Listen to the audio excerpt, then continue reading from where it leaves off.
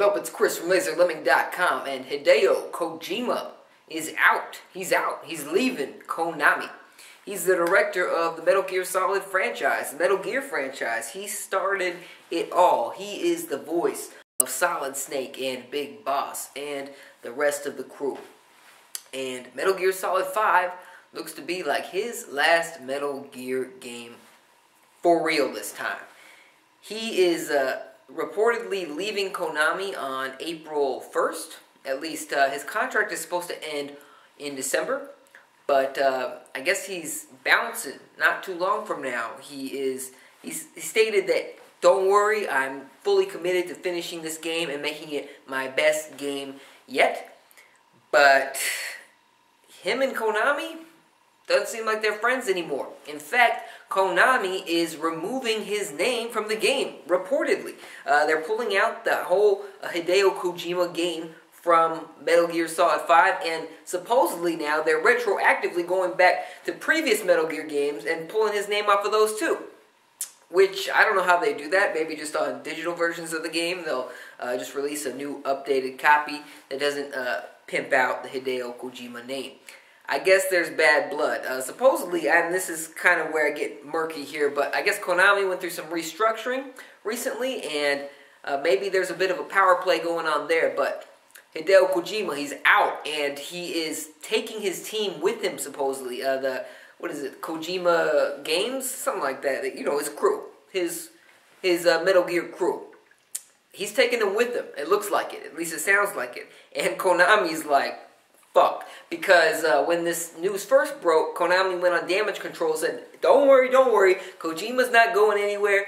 He and Konami are going to keep on making awesome Metal Gear games. No more. They went ahead and said, Hideo Kojima's still working on Metal Gear Solid 5, and we're going to keep on making Metal Gear games without him. And we're working and looking for new talented people to create Metal Gear games. Shit. So, I mean, this is like a Mario game without Miyamoto involved. And really, Miyamoto hasn't been as hands-on with Mario as he used to in the past. But Metal Gear is Kojima. Kojima is Metal Gear. And so without him at the reins, I think I'm not that interested in Metal Gear. But who knows, maybe Konami will make interesting Metal Gear games without him. But what is Konami without Metal Gear? They had that PES Soccer and Silent Hill games, I guess. But Metal Gear was really their big hardcore gamer franchise. And without the head creator at the reins, who gives a shit? Because, I mean, you know, Platinum made Metal Gear Rising, which was an action game, and it was different than regular Metal Gear games, but, you know, had some of that same flavor, and it was decent, it was good, but, you know, it wasn't a traditional Metal Gear game. And, you know, Kojima has been stating for over a decade now that he was done with the Metal Gear franchise, but this time it looks like it's for real, and, you know, I'm happy for him just because this might be the only way that this dude's ever going to work on a new IP ever again. So, you know, good for him. Konami, whatever, dudes. I don't know. I don't care.